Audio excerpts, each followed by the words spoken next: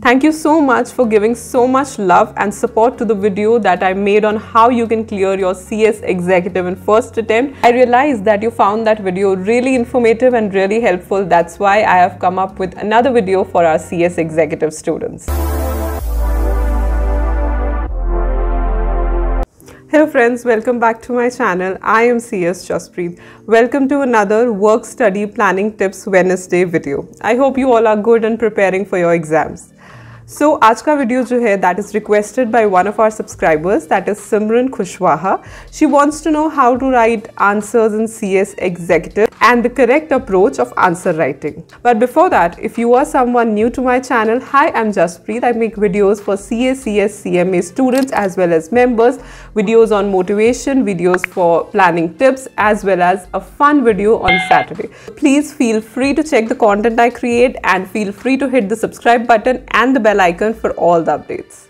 So starting with how to write answers. Now you may know everything, but writing or executing your knowledge plays the most important role because you have to tell the examiner also कि आपको सब कुछ आता है, and that is through your answers only.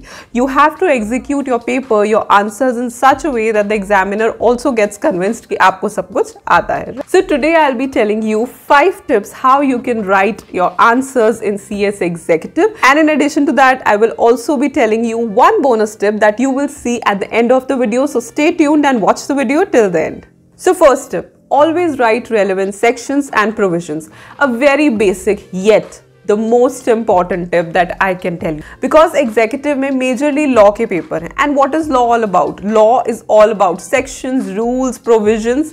ये सारी चीज़ें तो हैं जो आप पढ़ रहे हो.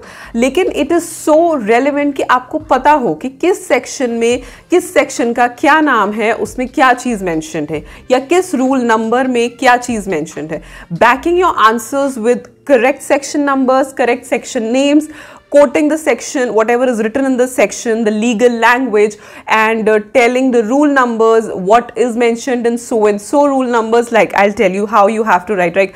As per section number so and so of so and so act, as per rule number so and so of so and so act, or the provision states this, or as per proviso this.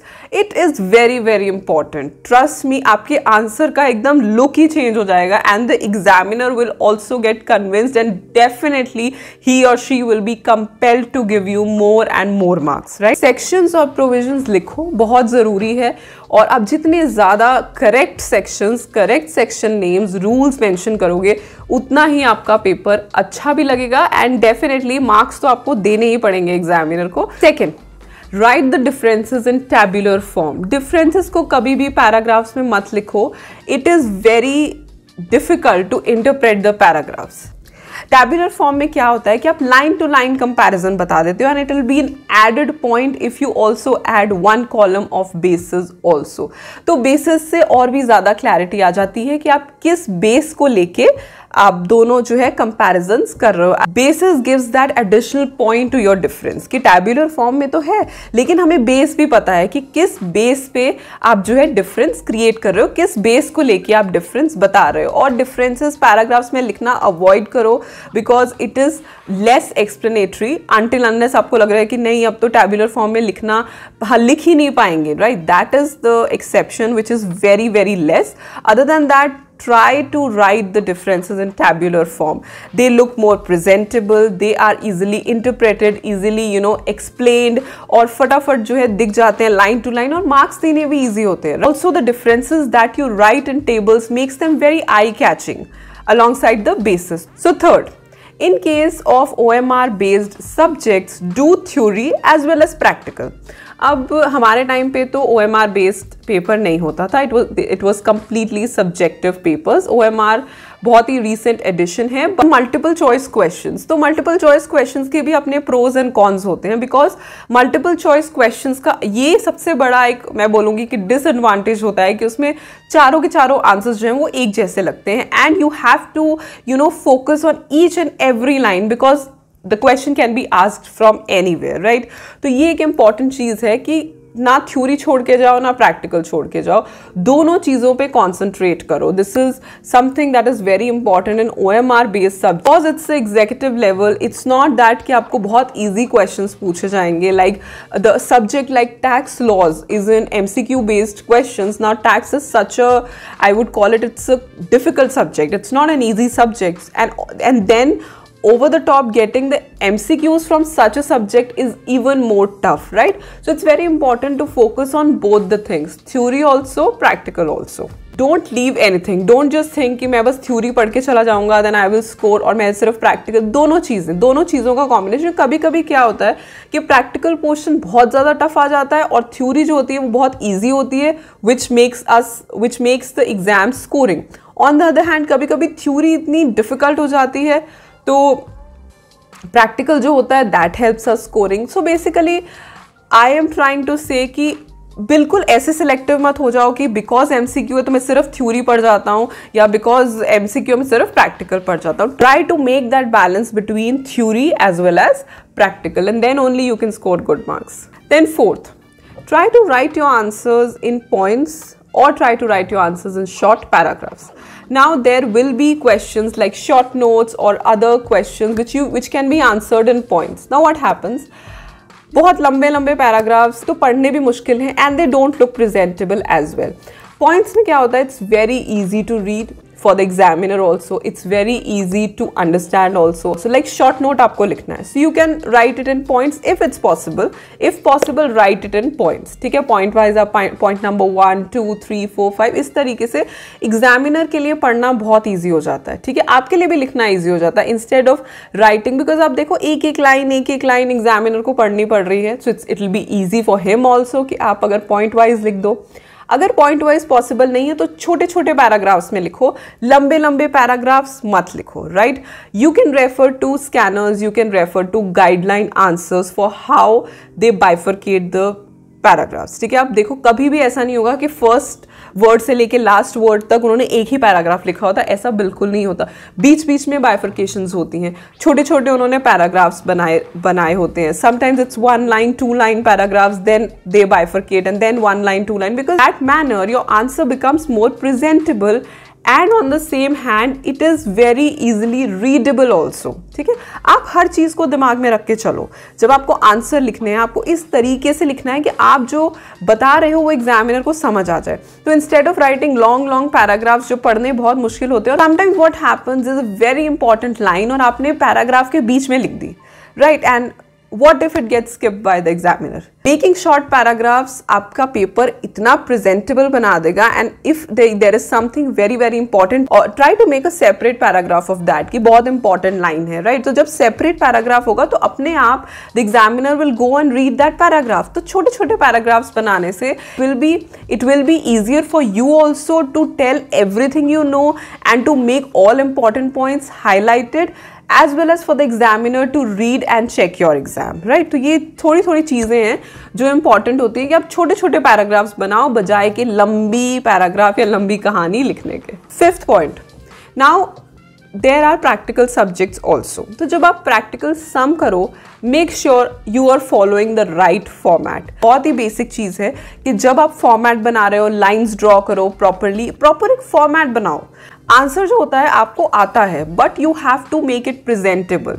You have to also convince the examiner कि हाँ मुझे आता है. तो format बनाओ proper, pencil से, scale से proper lines बनाओ. जितना आप हो सके अपने पेपर को प्रेजेंटेबल बनाओ. राइट, तो अच्छा सा फॉर्मेट बनाओ, and don't ever skip the working notes while writing your practical exams. Right, I think question paper के इंस्ट्रक्शंस में भी लिखा होता है do right the working notes, because आप जो भी लिख रहे हो उस टैबुलर फॉर्मेट में examiner is not getting any dreams कि आप उस फिगर पे कैसे पहुंचे. राइट, तो सपना तो आएगा नहीं. It is very important to tell the examiner कि हमने ये जो फिगर इस टैबुलर फॉर्मेट में लिखी है उस पर हम कैसे पहुंचे. For that you have to make that working notes.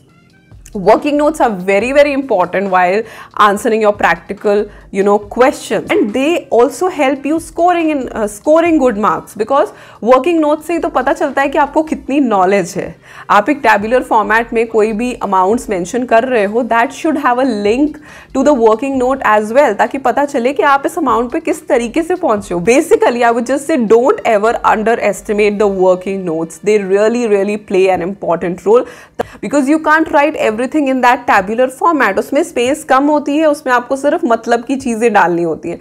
So other than that जो चीजें वो आप वर्किंग नोट में लिखो. ठीक है, आप क्या सोचते हो, आपकी क्या अजम्पशंस हैं, आप इस अमाउंट पे कैसे पहुंचे, आप किस फॉर्मूला से पहुंचे, क्या इक्वेशंस आपने यूज की. Right everything in working notes, because they will ultimately help you scoring. तो वर्किंग नोट्स को कभी भी स्किप मत करो, कभी भी नहीं. They are very important.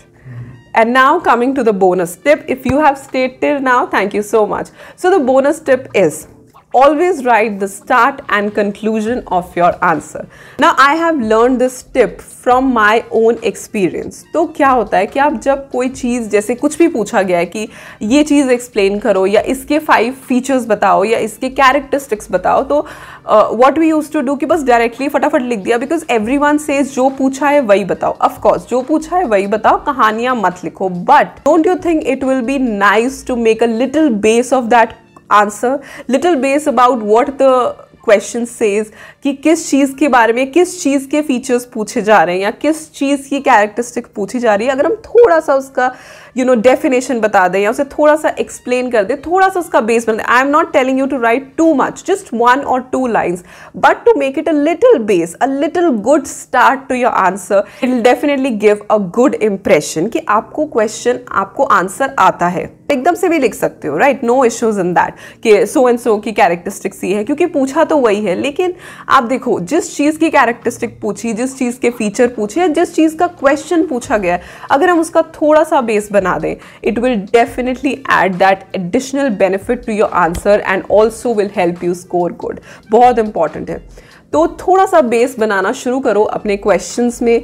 जो आपसे पूछा गया है उसका थोड़ा सा थिंक लाइक दिस कि एग्जामिनर को नहीं पता कि हमें पता है. ठीक है, कहानियां भी नहीं लिखनी, जैसे आई वुड से बहुत ज़्यादा भी नहीं लिखना, but on the same and बहुत कम भी नहीं लिखना, बस एवरेज. ठीक है, that will help you fetch marks. तो थोड़ा सा अपने आंसर्स में बेस बनाना शुरू करो.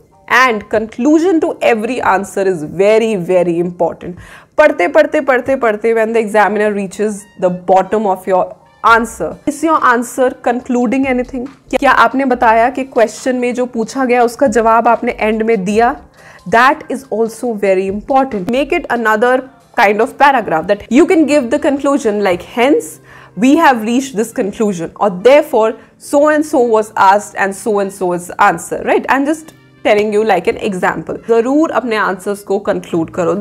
These are very little points, but they play very important role while answer writing, while scoring also. I also sometimes feel that ये चीज़ें हमें पता होनी चाहिए. ये बहुत छोटी चीज़ें, and I have learned from my own experience that these things really count while writing your answers. ठीक, अब जो आप एग्जाम के लिए जाओगे, make sure आप स्टार्टिंग में थोड़ा सा बेस क्रिएट करो, conclude every answer, ताकि जब एग्जामिनर आपका आंसर चेक करे and he reaches towards the end, he finds that conclusion, he finds that ultimate answer कि okay, this is the answer for whatever was asked. जो explanation थी वो तो आपने ऊपर दे ही दी, but always conclude your answer and this will definitely help you scoring good. So these were my 5 tips on how to write answers and one bonus tip for all of you.